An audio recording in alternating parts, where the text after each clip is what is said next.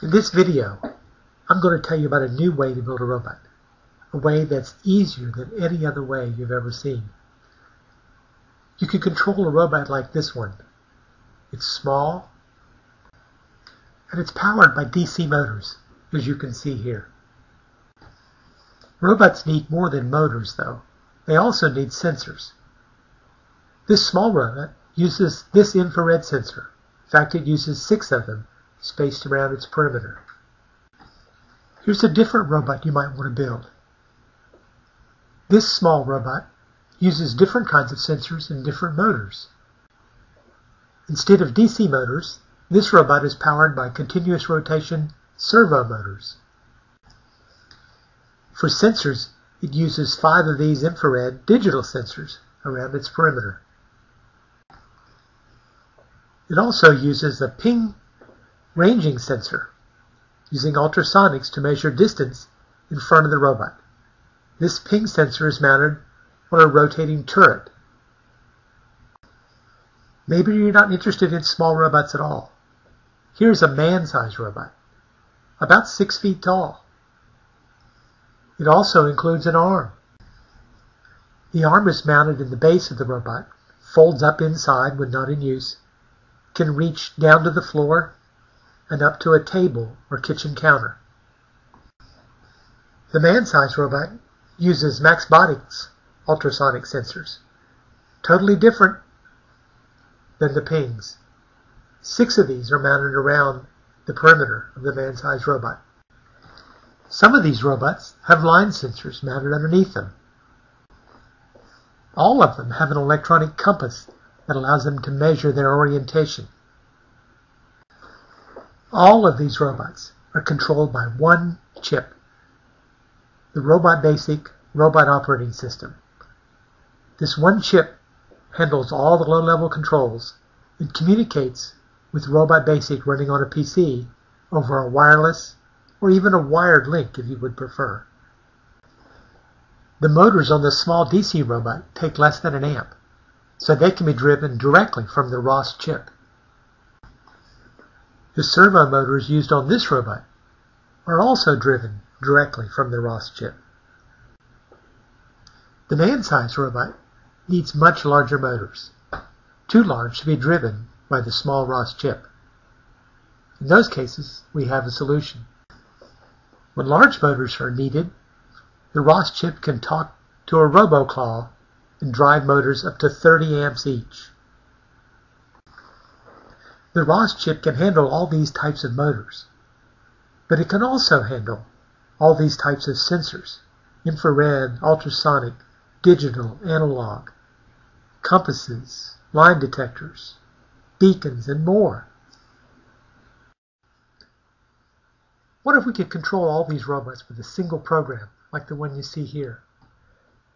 Notice we've got the variable real set to false. If we run it like that, this program, which finds a wall and follows a wall, of course we have to write those subroutines, but those have been done and I can show you those later. But this program, when real is false and we run it, then this program has a simulated robot find a wall and follow it. You can use the simulator to develop your algorithms, work on your behaviors, figure out how to make the robot do things before you try to do everything with a real robot. If we take this program and change false to true, then this same program can control real robots. It can control a roboclaw robot, a very large robot, or the small DC robot that we saw, or even a servo-powered robot, using any of the sensors we saw. Let's look at each of these robots in action, being controlled by this same program.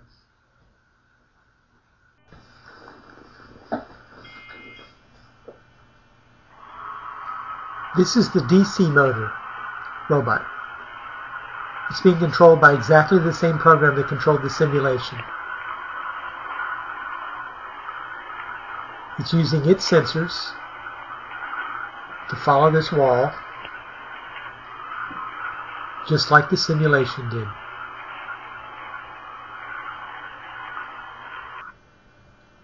This is the servo motor robot,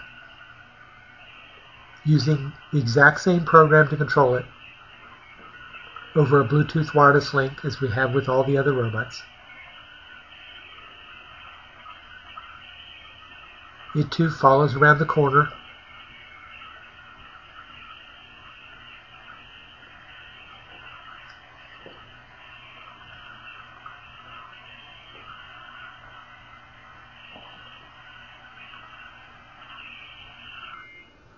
Now here's the man-sized robot, moving away from the wall to find its distance. Remember, every one of these programs, every one of these robots, no matter what sensors they use, what motors they use, they're all controlled by one single ROS chip being run from Robot Basic. This chip can do unbelievable things for you, and it makes building a robot, programming a robot, easier than ever before. Of course, this wall following example that we have is just that, an example. You can use Robot Basic to program your robot to do almost anything you want it to do.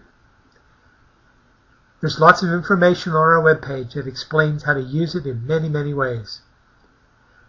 Just as another example, remember this large man-sized robot had a robot arm. Let's take a look at how we can use the Robot Basic robot operating system to control that arm over the same radio link. Here's the arm. This is one that we made, but the robot operating system can control any arm that uses servo motors. Our robot operating system manual shows exactly how we made this arm, as well as how we made all of our robots.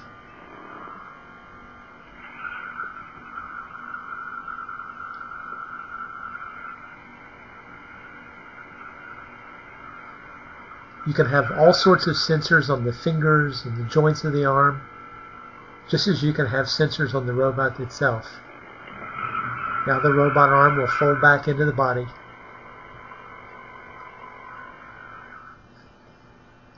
You can get a free manual. Just go to robotbasic.com, click on the ROS tab, the Robot Basic Robot Operating System tab, and download the free PDF manual. There's also lots of information there if you just want to do a quick read.